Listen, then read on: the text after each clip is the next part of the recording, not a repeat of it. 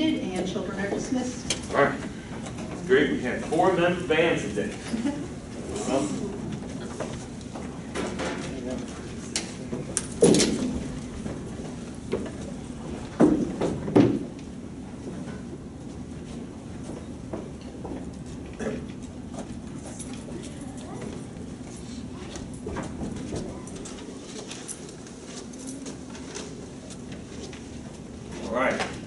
All right, I got some PowerPoints again here today.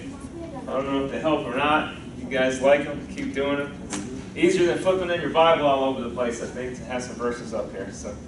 But today we're preaching on Paul's last days.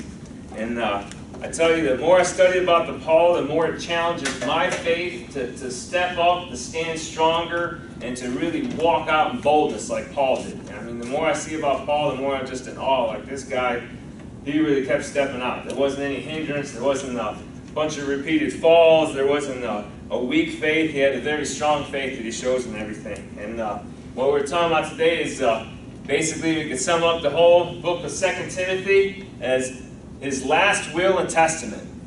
In times past, people often witnessed the last words of a loved one before he died.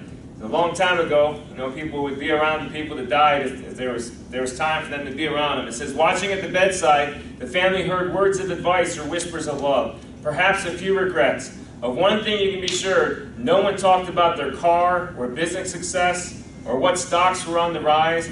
People who knew that the words they speak are possibly their last usually focus on serious matters. They measure their words carefully. And that's how this whole book of 2 Timothy is. It's like Paul's last letter that we know about that was ever written while he was in jail.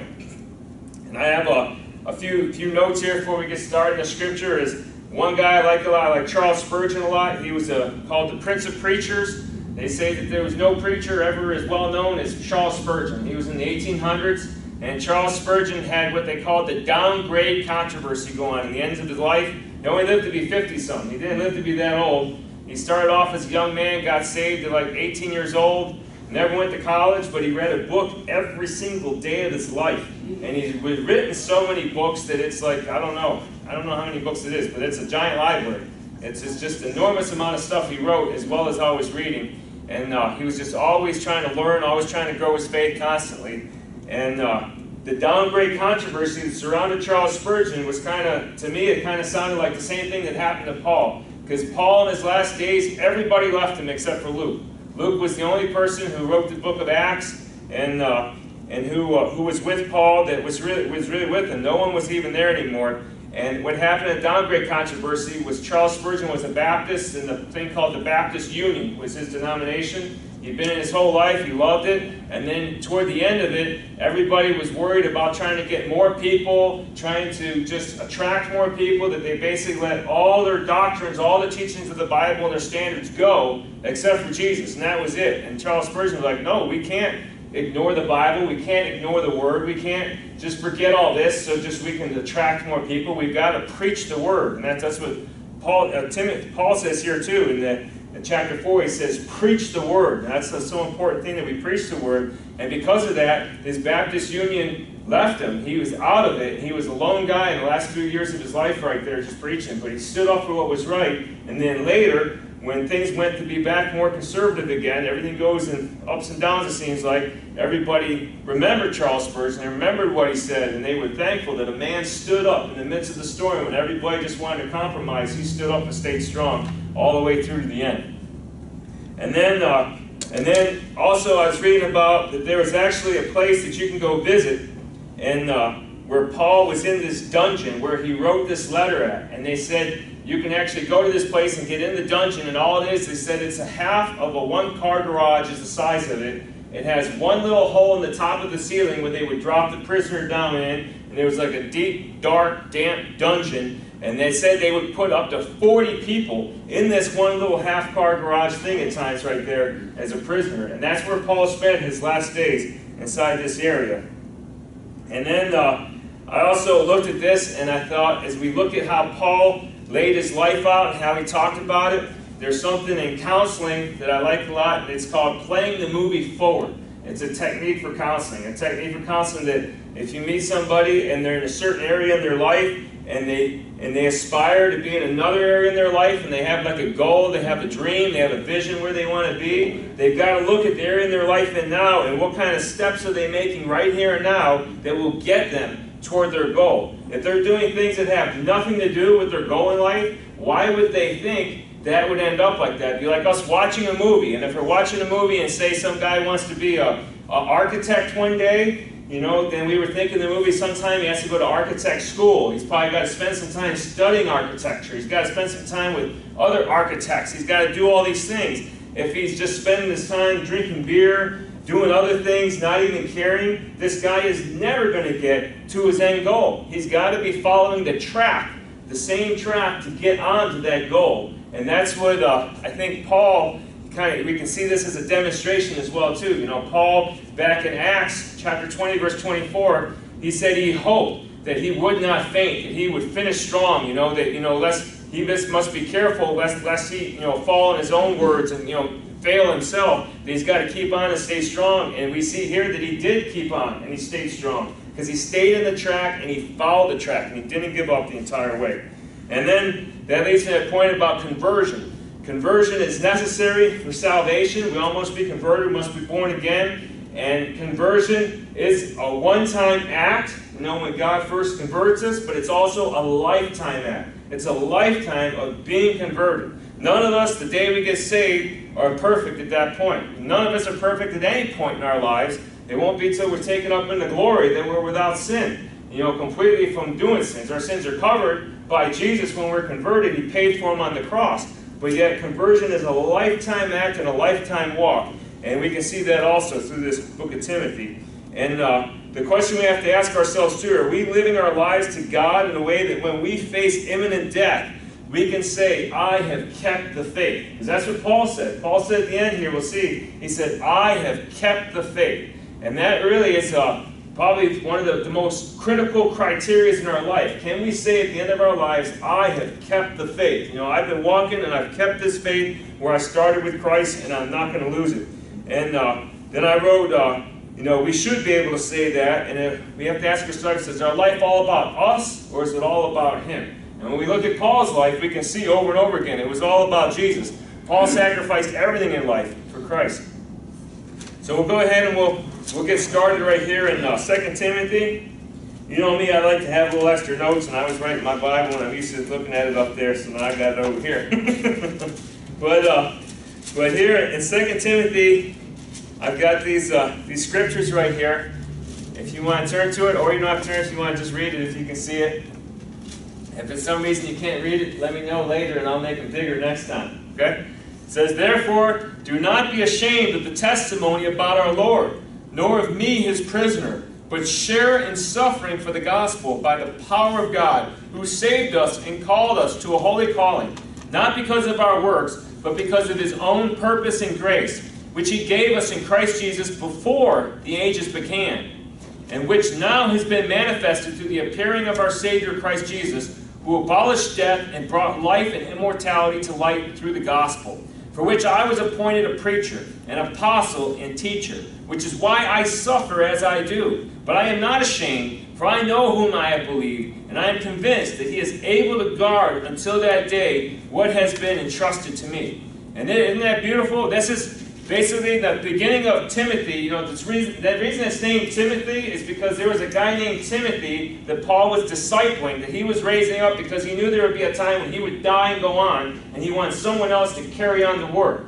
And Timothy was one of the guys that he was discipling like this. So he's writing this letter to Timothy, and he's telling him, don't be ashamed of the testimony about our Lord. You know, don't be ashamed of Jesus. And how many times, you know, that we could feel ashamed. It said, nor of me as his prisoner. And he was truly a prisoner at this time. Paul was in this deep, dark dungeon. He was a prisoner. Everybody else had left him. We could kind of think about it. Maybe we could know some Christian that stands up for something that's right, and they get thrown in jail. And then the general population would be like, we don't want to talk to this guy in jail. You know, he's a criminal. He's in jail. Well, if he was a criminal for Jesus Christ, we should not be ashamed of this guy, and we shouldn't walk away from him. And we should be just as bold as whoever that fellow was who went to jail and proclaiming the gospel, just like Paul did right here. And he said, too, that we share in the suffering for the gospel. And there's definitely suffering for the gospel. If we live in this world and we try to be comfortable in this world, we are not pleasing to God. It says in the Bible that to be friends with this world is to be an enemy of God. So we can't be 1 foot in the world and 1 foot in the church and think that we're fine. We've got to be both foots in the church, and yet we live in the world, but it's not just church time that we serve God. We serve God every single day of our lives. Every morning we wake up, every day as we go to work, every night as we go to bed. And we should always have both feet planted on that firm rock of our salvation, on Jesus, and be standing for the faith at all times. It shows here, I wrote a few notes out here that we should also join him. You see here it says that we should actually join him in his call right here. And let me see what it says. I'm reading with a different version right here, but it says that. Verse 8 right there. Am I right here? If you got your Bible open, verse 8. It says, of me as prisoner, but join me in the suffering. So, but here he says, share in the suffering. Other versions say, join him. We should join him and be with him in this suffering, this walk. And another thing is, shame shows itself through silence. We can't, if somebody's talking bad about the Christian faith or all kinds of crazy things about Christ, and we're just silent, we don't say anything, that's like being ashamed of Christ. It's like us showing our shame by just being silent. Because a lot of times people may know that you're a believer, they may know who you are, but you just sit there and you keep your mouth shut when someone is bad railing God or talking a bunch of false lies or different things. It's like you're ashamed. It's like, I don't want to stand up for the truth. I don't want to stand up for what I believe in. And it's something that we shouldn't be. We should not be ashamed of the gospel. And then we've got to remember that our first loyalty and duty is to the household of faith. Our first loyalty and duty is to Christ and Christ alone. He's our King. He's our Master. It's not just, so many times today people take the word Lord and they just misuse it. They think of it, Lord is my friend. Lord is just like, here's my buddy. Lord is all-powerful God. He's the master of the universe. He's the creator of all things, and he's also going to be the destroyer of all things in the end. He's both the judge and he's the creator, and we need to treat him as such, and we need to realize that our loyalty and duty is to him. It's as if we were a king, and working for a king. We want to treat the king like, hey, here's my Pizzo, the king, my buddy, and I'll just do whatever I want, and I know he may not agree with it, but it doesn't matter. No, we should be trying to serve the king and trying to do the best we can and be obedient to the king. And I also highlight this: who abolished death and brought life and immortality. How did he do it? How did he get rid of death? Death is always the enemy. Death is a bad thing. Every one of us is going to die. It's like I said the other week. That guy said to this guy named Tim, that me and Bill know, he said, he was his doctor, and the guy had cancer, and he said, Doc, am I going to die of this cancer? And he said, you know what, you're going to die of something. I guarantee you're going to die. We're all going to die. There's not a person here that's not going to die. I don't know if it'll be this cancer or not. And then he went on and he witnessed to him as a doctor in a doctor's office, and he tried to bring this guy to Christ. What an amazing thing is that? But that is, Jesus has abolished death. He's abolished it. We all must die the first death, but we don't all have to die the second death if we have our faith in Christ. And it says here that he brought life and immortality. That means we live forever with him to light. How did he do it? Through the gospel. And what is the gospel? You can say the gospel in just one simple sentence is Jesus died for me. That's the gospel. Jesus died for me. And this is how Jesus did it. He died for us, and he's abolished death and everything. And then I pointed out here that this right here is a beautiful verse. For I know whom I have believed. He's believed in Jesus. And I am convinced that he is able to guard until that day what has been entrusted to me. Over and over again, I'm a firm believer. It's called the doctrine of eternal security. I'm a firm believer that once saved, always saved. It's by grace alone that we're saved. It's not through works. It's not from anything that we do. We can never, ever be good enough to enter into the kingdom of God. No matter how hard we ever try to be, no matter how hard we try to keep the law, we try to keep every word of the Bible, we're never going to be good enough to match up to God's standard. God's standard is so high, none of us can ever achieve it. But through Christ dying for us and being the substitute for us so that we could live forever, he has made us able. It's by his grace alone, and it's by his grace alone that we will stay saved and go all the way to the end to where we go into heaven and become glorified with him. And it shows here that he's able to guard until that day that he's entrusted to him. God's able, and God will. You know, it talks about another place in the Bible that he's the author and the finisher of our faith. We didn't start our own faith. God gave us our faith. Our faith is a free gift, it says in Ephesians 2:8. It's not something that we just decide, I'm going to have faith. God gave us that faith. Now we can decide on how that faith is going to grow. We can decide, am I going to serve God today and walk after Him? Am I going to search out His Word? Am I going to be in prayer? Am I going to stand up when it's a difficult time in front of opposition and confrontation? Am I going to not be ashamed and stand up for Christ that I can grow? Or am I going to be ashamed and I'm not going to grow and I'm just going to stay this tiny little child in the faith that never ever grows up? You know, none of us want that. We want to grow big, we want to grow strong, and we want to grow in Him continuously.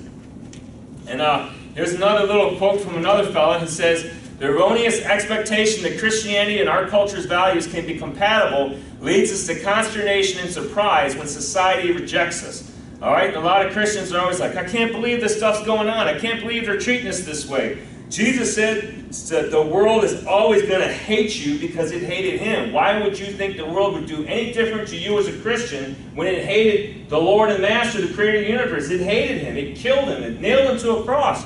So we got to realize this culture is never going to be compatible to the gospel right there, to the truth. Our faith shudders and our spirits quiver when Christian faith meets hostility or cold indifference. We ought to kind of almost be ready for it. Know that Jesus told us we're going to meet tribulations in this life. We're going to have trouble. We're going to suffer. There's going to be a hard walk ahead of us when we're walking with Christ in a world that hates Him, in a world that's opposed to Him. It says, though we rarely say it so out loud, we cling to the hope that we will be spared the anguish and torment of earlier generations. Yet this hope is false. It leads to spiritual weakness. We cannot face situations for which we are unprepared. And like I told you with the downgrade controversy with Spurgeon, you know, all the people were like, well, we got to be real nice to everybody. We can't mention anything. We just only say Jesus to them. Just Jesus. We preach Jesus. They can live however they want to live. They can follow whatever they want to follow. We can compromise whatever biblical doctrinal teaching we want to talk about, as long as they say Jesus. And that's not how it ought to be. It ought to be we're trying to do the best we can to follow the law, to follow after Christ, but yet knowing the law doesn't save us. But yet the law will purify us. You know, Jesus purifies by His blood, but yet as we grow in Christ, we're going to grow up and we'll go from that little child of faith and keep growing as we continually try to follow it. We're always going to fall short of it. That's why the law can't save us, because there's no way that we can do that. But if we love Him, Jesus says, if you love me, you will obey me and you will keep my commandments. Jesus said that. Here it says, we would serve the church better by resolutely committing ourselves to suffer for Christ. You know, already putting in our head, you know what? I'm a believer now. I'm going to suffer in this life, but I know I've got a life ahead of me that goes on for 50 billion years and 50 billion times 50 billion years. And this is just a short drop in the bucket compared to what it's going to be in eternity. And in this short time that I have right here in the flesh, I'm going to suffer for Christ.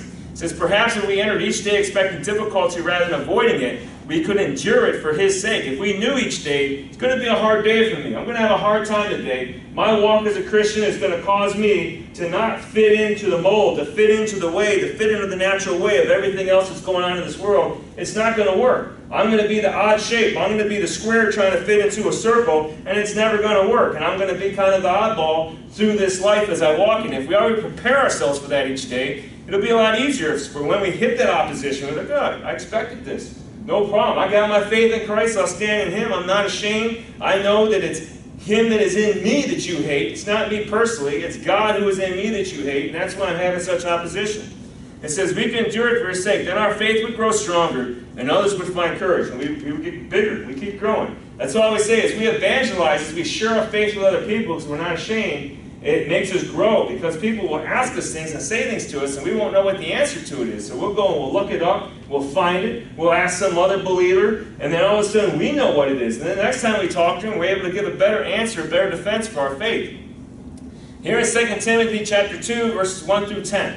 It says, you then, my child, be strengthened by the grace that is in Christ Jesus. And what you have heard from me in the presence of many witnesses, entrust to faithful men who will be able to teach others also. That's what it's all about. It's us making disciples of others. It's about me teaching you and you teaching others. You know, it's not just me teaching, it's you guys teaching as well. We all got to be teachers right there. We're all called to be teachers in some kind of degree of the faith to the lost. share in suffering as a good soldier of Christ Jesus. I like this. You guys know I was 20 years in the Army, so anytime I see soldier stuff, it makes me all pumped up, all right? And it should make you pumped up too, because you guys are, even though you're civilians, you're still soldiers in the army of Christ. Every single person who's a believer is in the army of the Lord. It says, no soldier gets entangled in civilian pursuits, since his aim is to please the one who enlisted him.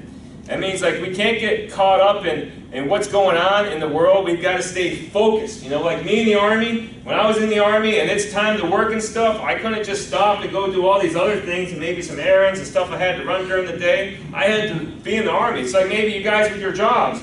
When you're working at your job, you can't just stop everything at your job and go to the store and hang out for a few hours. You've got to do your job. And that's the same way it is as us following Christ. We've got to be steadfast and realize my job is to serve the Lord. My job is to walk after God. And the same way as we do in our jobs, when we do the jobs to our best of abilities, we should be also trying to strive to serve Christ to the best of our abilities. There's a difference between being active and being passive. Being active means we're actually doing something. We're going toward it. We're active. Passive means we don't do anything at all. We just kind of sit there and wait for something to happen to us.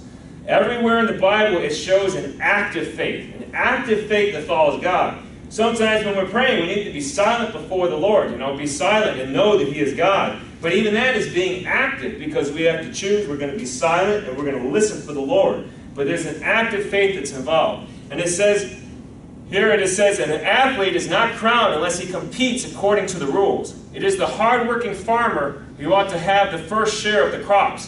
Think over what I say, if the Lord will give you understanding in everything. Think about this hard-working farmer too. You know, when a farmer plants stuff, I know some of you guys are like farmers, you grow stuff. I even got some onion seeds today I'm going to start growing here. And I know I've tried to grow some things, and I'm not the best grower of things. But you got to be patient, and you got to put the stuff in the ground the right way. You have to water it. You have to weed it. You know, just the other day my garden was like 2 or 3 feet high in weeds, and I pulled out all these weeds out of the garden, and now my strawberries are coming back again, but the weeds are gone. But it takes work. It's slow. When you're a farmer and you're working, it's not something just fast. It's not like the movies. In the movies, all we see is fast action. It's like guys ask me about the Army sometimes, and like I was in Somalia, I was in combat a couple times, different things. But 99% of the time, it was what we call in the Army, hurry up and wait. We would hurry up and get somewhere, all rush like crazy, and wait for hours and hours and hours, and read lots of books, and be really bored. And that's really what a lot of the job was. What we see in the movies is the glory. It's 1% of the time, maybe even 0.1% of the time, as the way as it really is as a soldier. And it's probably like that if you think of your own careers or something, or own jobs. You think, you know, in my job I wanted to do it for this. Well, probably 1% of the time is what you really wanted to do it for, and the rest of the time it's a bunch of hard work. And that's the way it is with everything in life, and that's the way it is following Christ. It's slow, and sometimes it's hard work. It says here, remember Jesus Christ, risen from the dead, the offspring of David, as preached in my gospel. That's what he always preached. He preached Christ crucified. And it says, the only thing I want to know among you is Jesus Christ crucified. That's what he said in Corinthians. It says, for which I am suffering, bound with chains as a criminal. See, bound with chains as a criminal. This world looked at him as a criminal, as a lawbreaker, because he was a breaker of this world's law. I don't know if I mentioned it last week, but I meant to. But there's this great book called The Pilgrim's Progress. And in The Pilgrim's Progress, there's a place called the Vanity Fair. And in the Vanity Fair, these guys walk into the Vanity Fair, and everybody's up to whatever they love to do. But all of it is against Christ. It's like all a bunch of sins. And everybody's doing all their sins, and the two Christian guys walk in and they're not sinning. So people are like, why aren't you sinning? Why don't you want to buy this from me? Why don't you want to do this with me? And they say, because we're believers in the Most High King. We're believers in the Most High God. This is where we're following. So then the people hate them, and they think, they're going to hurt my business. People will hear this, and they'll think, I can't sell this, or it's wrong to do this. So they bring them before the court, and then the court ends up killing one of them, and one of them gets to escape. But really, that's the way this world is. This world's like a big, giant Vanity Fair. And we've got to be so careful that we don't get caught up in one of the booths of the Vanity Fair, and we miss going along on the journey of faith that we need to continually going on.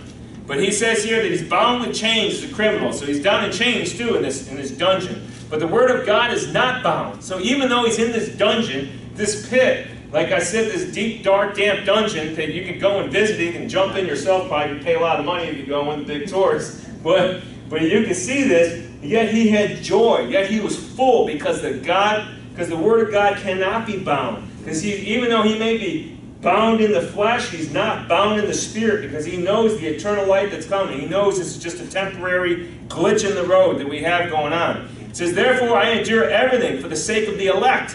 All right, who are the elect? The elect is every single person who will ever call on the name of the Lord to be saved. The elect is every single person whomsoever believeth. That is who the elect is. The people who are not the elect are the people who will never call on the name of the Lord and are going to go and face the wrath of God for eternity because they never came to Christ. But he's doing all this for the sake of the elect. And another thing, whenever you see elect and people get all hyped up and crazy, none of us know who the elect are. You know, I can kind of guess who an elect person is because I think this person is confessing Christ as their Savior, right? And they're walking that way. But only God knows who the elect are. I can't look at a guy and think, he's not elect, he's elect. No, I can't do that. So who am I to do? It says in the Bible, I'm to go preach the gospel to the entire world, to love all and to treat all the same way. But God knows who they are, and it's for their sake that we're suffering. It's for their sake that we're doing this, because it's the way God set it up. It's God's plan. God's perfect in His plan, so how God made His plan is that we get saved, we teach others, they get saved by the hearing of the Word, as it says in Romans chapter 10, and then they go and teach others. It says here that they also obtain the salvation that is in Christ Jesus with eternal glory. And that's what it's all about, to obtain this salvation, and to go forward in Christ Jesus. And I wrote down a few notes here. I wrote that Paul did it for God and for us, not himself. You know, what does he say he did it? He said it for the elect, and he's doing it for God. He's not doing it for himself. There wasn't any profit for Paul in this. Paul could have had a really nice life as a Pharisee. He could have lived the high life, had a lot of money, you know, had a nice house, had all those kind of things, the best they had in that day that he lived in. He gave it all up for God and for people right there. That's who Paul lived for.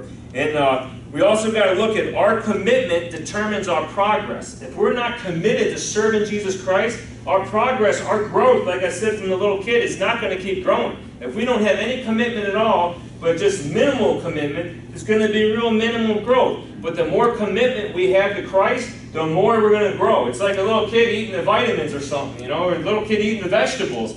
The healthier he eats, the stronger he gets, the more he goes to school, the harder he tries to learn what he's trying to learn. He just keeps growing and growing. The kid that's just the minimum effort, that doesn't want to eat his food, that doesn't want to go to school, that doesn't want to learn, it goes a lot slower right there. And fortunately, for God's grace, so many of us may have been in that same situation, or maybe are in that same situation. All of a sudden, growth spurts started to happen, because all of a sudden, it just clicks and we realize it. And then we start to follow Christ, and we'll grow immensely, quickly. But we need to be following Christ and giving it everything we've got. And we have to stay gospel-focused is how we have to stay. Here, in 2 Timothy 2, it says, so flee youthful passions and pursue righteousness, faith, love, and peace, along with those who call on the Lord from a pure heart. This is what we're supposed to do. We're supposed to run away from those things that are sins that cause us to stumble.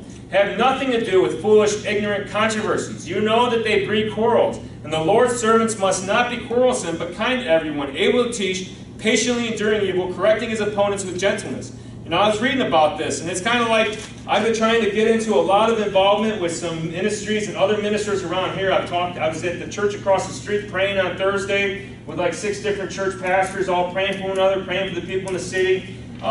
Next week, or September 2nd, I go to a pastor's luncheon down here in Medina where there's like 14 pastors come, and we all pray for one another, and we all are from different denominations, but we're all Christian believers. We believe in Jesus Christ as Lord and Savior, and we're believing this is His Word. So at least I can get along with all these guys, even some may be Pentecostal, some may be works-based salvation, someone mode, but I can come together with them on the point of Jesus Christ.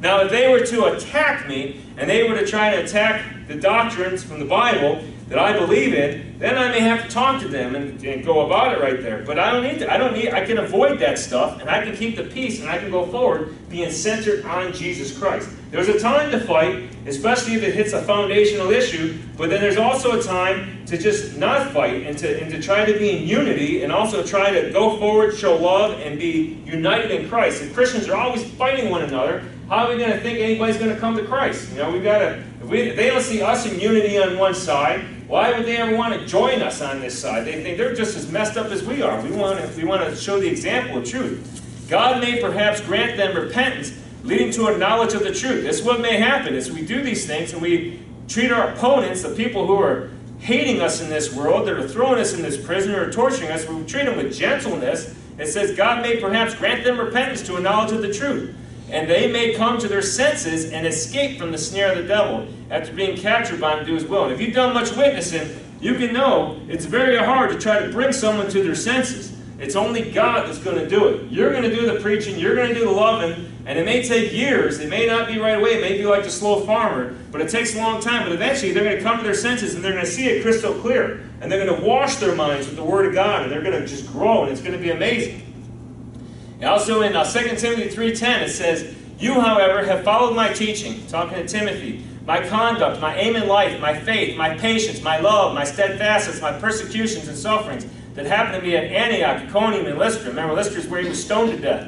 "Which persecutions I endured, yet from them all the Lord rescued me." God rescued him from everything. He's like, I went through a whole lot of stuff, and God was always there for me, rescued me. "Indeed, all who desire to live a godly life in Christ Jesus will be persecuted." See this? This is scripture right here. This is the Bible. It's saying we will be persecuted. There's nobody, if you're not being persecuted for your faith, probably because you're not sharing your faith. You're not talking about your faith, and the people around you don't realize that you're a person of faith. So, and not persecuted to the point where we're being put in prison. Thank God we live in a free country. That's not happening. But persecuted in the sense that maybe people are talking bad about you. People don't always want to be around you. People look at you in a certain way or act a certain way around you that they don't act around others. Those are all kinds of forms of persecution we see today. While I firmly believe, knowing from whom you learned it and how from childhood you have been acquainted with the sacred writings, which are able to make you wise for salvation through faith in Christ Jesus. You know, what's the sacred writings? It's the Scripture. All Scripture is breathed out by God and profitable for teaching. All Scripture. And this isn't just talk about the New Testament. This doesn't just talk about what Timothy's writing, because over in 2 Peter 3:16, just like this is 3:16, it's an easy way to remember it, he says all the writings of Paul were Scripture. So the Bible testifies about itself. It says the writings of Paul were Scripture. Over half the New Testament is Scripture written by Paul. And it says here, and then also they use Scripture in reference to the old days too, with the Old Testament, the scrolls, and Moses' things. But it says all Scripture, not just some of it. There's not words that shouldn't be there. There's not chapters that shouldn't be there. There's not concepts that shouldn't be there. Every single word in the Bible is from God, and it's God's truth. If we don't take all of it, we should take none of it. Because how are we to know what's there and what's not? We're making up a fictitious, fictional God in our own mind. If we think, well, my God, he only does this. I don't care what the Bible says. My God doesn't do that. Well, your God is the devil is who your God is. Because it says in the Bible that all Scripture is breathed out by God and profitable for teaching. If you're shortchanging yourself by trying to say some Scripture isn't from God, I guarantee you if you would do a serious word study, a serious biblical study, you would have a ton of things just banging against each other that have all kinds of controversies and don't make sense at all with your view, because your view is a man-made view and all our man-made stuff has faults. Like I said, none of us can be perfect. It says it's profitable for teaching, for reproof. That means fixing us. You know, every single one of us needs fixed. Not one of us doesn't. Don't think I'm saying you need fixed and I don't need fixed. I need fixed every single day. For correction, for training in righteousness, that the man of God, or woman of God, this is like the generic man of God here, okay, may be complete, equipped for every good work. Why is all this Scripture good here? That you may be complete and ready for every single good work. Why are you saved? It says in Ephesians chapter 2, verse 7 through 10, that you are saved for good works.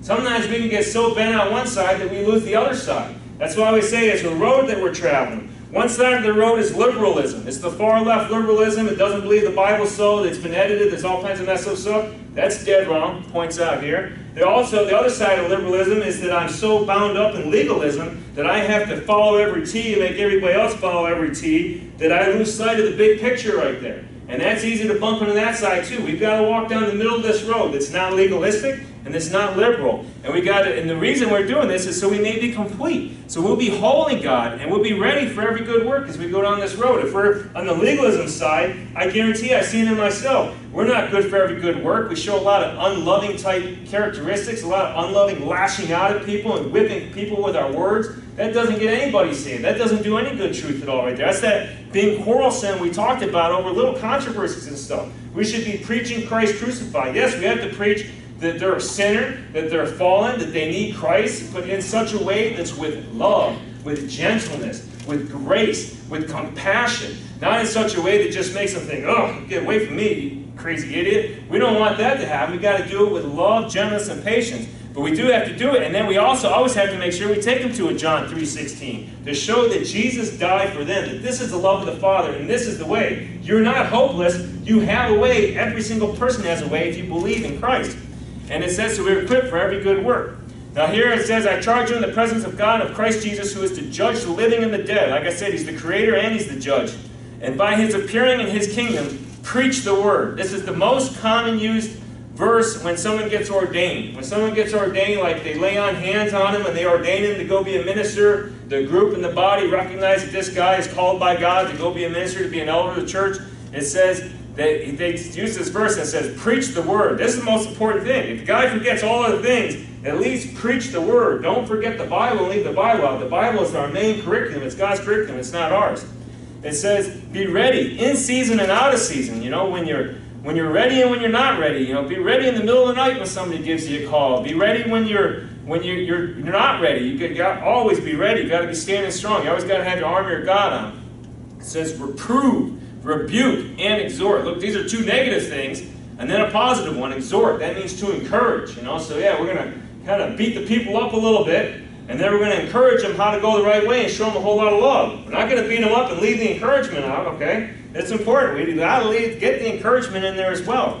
And when we beat the people up, we do it as gently as possible right there, okay? It's not us that's accusing them. It's not us that's judging them. It's the Word of God that judges them and accuses them. It's the Holy Spirit that'll do it through their conscience. It says with complete patience and teaching. See this patience? When we get into the side of legalism, patience usually flies right out the door. We've got to have patience and teaching and love, compassion.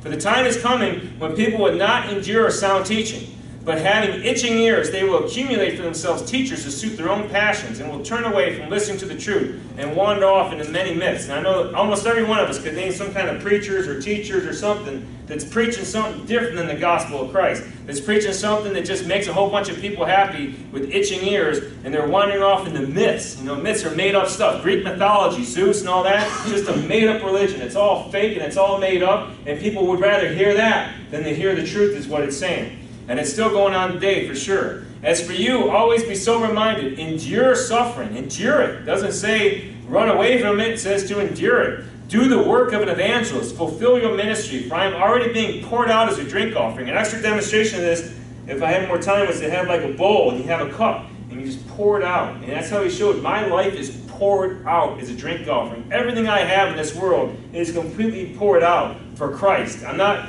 keeping a little in here just in case. I'm pouring it out every single drop. And it says that's how we ought to be. And look what Paul says. He says, I have fought the good fight. Praise God. Look at this. He's in his last days writing this. Who knows if it was the next day or if it was within the next month that he was killed within days. They said he was chopped in two with a sword. But he says, I have fought the good fight. I have finished the race. I have kept the faith. This is what I said, kept the faith. It's all about keeping the faith. That's what Paul did. Henceforth there is laid up for me the crown of righteousness, which the Lord, the righteous judge, will award to me on that day. And not only to me, but also to all who have loved his appearing. Isn't that amazing? And like I said before, whenever I run a race, whenever I run, it's that last mile that's the hardest to run. It's always when you're at the end, it's the hardest to finish. You just want to be like, I've had enough. I just want to stop. I want to walk. It's just too much, and it's like a mental thing that plays on you.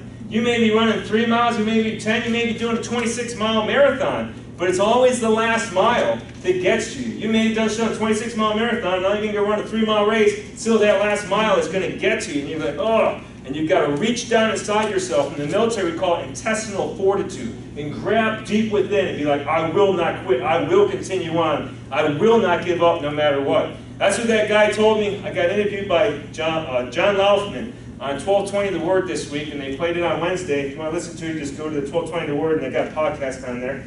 But he kept saying, well, how did you do all this stuff in the military? And I said, I didn't quit. I did not quit. I would not give up. I thought, you know what, I'll never make it. I thought hopeless a lot of things, but I thought, I just won't quit. I'll make them throw me out. But I'm not going to quit. I'm not going to do anything to make him throw me out. I can do the very best I can, and I made just about everything I put my hand to. And that's what Paul's saying. Don't quit, continue on. Do your best to come to me soon. For Demas, in love with this present world, Demas left him. And 3 other places in the epistles, Demas is talked about really good. He's somebody who confessed Christ. He's somebody that hung out with the apostles. He's somebody that went on the journey of evangelism. Look what he did. He left him because, why? Because he was in love with this present world. This world is supposed to be an enemy. God is an enemy with this world, the way this world is. But Demas was in love with it, and he left him and deserted him, went back to Thessalonica. Over in 1 John 2:19, it says, for those who leave, the reason they left is because they were never really there in the first place. He was never even saved in the first place. He was on the journey, but it was never genuine. Luke is alone with me. He's the only guy that's there with him, poor fella. Get Mark and bring him with you, for he is very useful to me for ministry. Tychicus I have sent to Ephesus. It's where he was a preacher for 3 years, Paul. When you come, bring the cloak that I left with Carpus at Troas, also the books, and above all the parchments. Isn't this guy saying he was cold? He was cold inside this dark dungeon, and he tells them to bring my coat. I left it. He's probably thinking, I wish I didn't leave my coat. Oh, is it cold here? Is it miserable? And he says, bring the parchments. Parchments where the scriptures were written, all those Old Testament scriptures. Alexander the coppersmith did me great harm. The Lord will repay him according to his deeds. We can only imagine what this coppersmith did to poor Paul, to do him great harm, for him to write something like this. Because Paul was forgiven of guys that stoned him to death, that did all kinds of things. This guy harmed him greatly, it says. Who knows what he did, what kind of torture, or what things. It says, beware of him yourself, for he strongly opposed our message. In my first offense, no one came to stand by me, but all deserted me. Isn't that sad? It's probably just like Jesus. When Jesus went and was being dragged away, Peter denied him 3 times. But now one of his apostles stood up and said, hey, that's my Lord. I'm sticking with him. What he believes, I believe. We didn't see that from one of them. Not a one of them did that. And the same with Paul, too, in his day. Nobody stood with him when it was time for him to stand at defense and trial. May not be charged against him. Look at this. Forgiveness. He's forgiving these guys. Even though nobody stood up for him, his best buddies and comrades left him at his most crucial time, he says, forgive him. May it not be charged against him. But the Lord stood by me and strengthened me. And that's who we can know. The rock will always stand by us. No matter what, Jesus is on our side. He's not somebody we have to fear and be totally afraid of. He's somebody we can know as a friend. Yes, he's our Lord, he's our master, but he's also on our side and he's for us. He's not against us. We read that in Hebrews chapter 11. It says if you're going to believe, you have to first believe that he exists. And you also have to believe that he is a rewarder of those who diligently seek him. You can't think, oh, I believe he exists, but is he going to do me bad, I think, one day? No, we got to believe God is going to do us good one day when we're serving him, when we're following after him. He's on our side. So I was rescued from the lion's mouth. And that's like a thing like saying from torture and all kinds of things. An old way to say that. The Lord will rescue me from every evil deed and bring me safely into his heavenly kingdom. To him be the glory forever and ever. Amen. And we can see this, we see the passion, we can see all these things, that he lost everything for the sake of Christ, and that it was important, and that he's trying to encourage Timothy to do the same thing, to walk after him, and to be the same way. But we sometimes forget, sometimes we get caught up, sometimes we get, like I said, we get caught up and maybe we're standing in the booth at the Vanity Fair, and we got to pull ourselves away from that booth and get back to following the way that he told us to go. It's like he told Elijah, when Elijah was depressed, he's like, God, just kill me, I just want to die. God said, get up and go back the way you came. Go back to where you were, go back to what you ran away from, and face it, and continue on. And that's the same way we got to do every day. I got a quick story here called the Omaha 10,000, all right? When Bill Broadhurst was 18, an aneurysm occurred on the right side of his brain, leaving the left side of his body partially paralyzed. By the time he was 28, he was able to walk without the use of a cane. Although stiff hampered by a still-legged limp, it no longer prevented him from pursuing his interest in running. The marathon in Omaha, Nebraska, like races all over the country, began predictably. The gun sounded and the runners flooded through the street. As in most contests, the leaders become apparent early on. Bill Rogers, lean in practice, was among the front runners. Bill Broadhurst, among the throng at the beginning, was now running considerably behind. Remember, this is the guy that was left partially paralyzed. Rogers won the race, covering the distance in less than 30 minutes. Fast by any standard. Other runners were not far behind, bringing in competitive times as they sprinted across the finish line. Joggers and weekend marathoners clocked in at an hour or more. The stragglers and the weary finished after about 2 hours. After 2 hours and 20 minutes, Bill Broadhurst continued to run. I can totally picture this going on. Why? Because sometimes I'm at the front of the pack, I'm at the back of the pack. There was no one in sight. His left side felt numb. A child seeing him struggling along by himself yelled, "Hey, mister, you missed the race." Broadhurst's body screamed with pain, but he kept going. He wanted to finish. As a believer, he thought of 1 Corinthians 9:27, where Paul, speaking of running a race with endurance, said, "I beat my body and make it my slave." You know, that's the kind of attitude we should have. I beat my body and make it my slave. Broadhurst wanted to finish his race. 2 hours and 30 minutes after the starting gun, the sky was darkening. The police were gone. No crowds pressed along the streets to catch glimpses of the runners. Tables cluttered with water cups could no longer be found along the route. Broadhurst's limp worsened, his left leg almost dragging as he pushed himself on. He began to wonder if it was worth all the effort. Everything hurt. Finally, he caught sight of the end point. As he hobbled along, he saw that the finish banner no longer fluttered over the street. It was already packed away for next year's race. The place was deserted. His heart sank as he realized how far behind he had run, how long ago the race had ended. On the dark street with no one watching, what difference would it make if he crossed an imaginary finish line? But he did. As he did, from out of the alleyway stepped Bill Rogers and a small group of people. Stumbling across the finish line, Broadhurst was welcomed by the outstretched arms of the champion, the hero. Taking the gold medal from around his own neck, Rogers put it on Broadhurst, declaring him the winner. What a great guy that is, huh? It was a moment of victory, more electric perhaps than 2 hours earlier when the crowds had cheered Bill Rogers across the line. Soon after the struggles and weariness of this life, we will also cross the finish line to meet our hero and Savior, Jesus Christ. As we step across the finish line, he will step out, not from the shadows, but from the blaze of his own glory. He will give us the gold, the crown of his own righteousness, for he has run the race before us perfectly. Well done, good and faithful servant. Matthew 25:21. He will say to those who endure to the end. So let us be like Paul and finish strong. You know, that's what good leadership teaching says. It says, start good and finish well. Start well, finish well. We got to finish well. We got to keep going that race, just like Paul did. Look at him as an example when things get tough in your life and think, Paul did it, I can do it too. Christ is in me, and he is greater than he's in the world, and I can do it.